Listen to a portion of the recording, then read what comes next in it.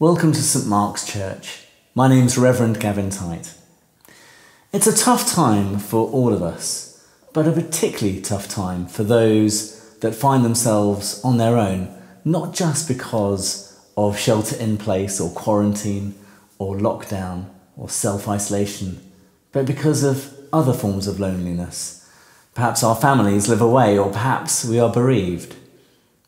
That makes this time particularly difficult.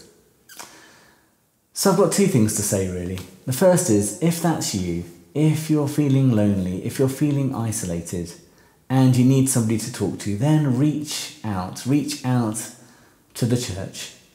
We have a buddy system in place where we team people up with each other, and that's great. And it doesn't mean you have to be a senior person or particularly needy, because we all need human contact. We all need each other. So if that's you, reach out, contact me or one of the vestry team here at the church, and we will put you in touch with somebody who would love to talk to you and join with you at this time.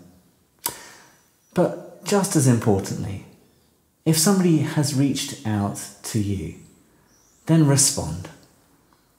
Now, those that are feeling lonely or isolated may just call you up or contact you through social media or send you an email, and they will always talk about something else, or often talk about something else. But actually, it's a cry for help. They're trying to reach out. They need someone to talk to. And quite often, it's those that come across as the most competent, the most together, the most proficient and efficient, are the ones that need the support just as much as anyone else. So I'm urging us as a church to do as Jesus said, to love one another. Sure, we can put together the flashiest online worship, we can use the cleverest technology to reach people, and we can record hymns and sermons, and we can make it all look beautiful. But it's actually worth nothing if we don't love one another.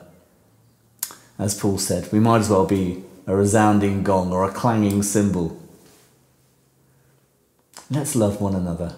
Let's be the church that God has called us to be. Let's be patient, let's be gentle, let's be kind and generous with each other. But let's love, above everything, let's love one another. And my prayer is this, very simple, that you may be blessed during this time, that you may know the peace and the love of God, but also that you'll know the Holy Spirit ministering to you through the ministry of our friends and our colleagues and our family here at St Mark's Church. Amen.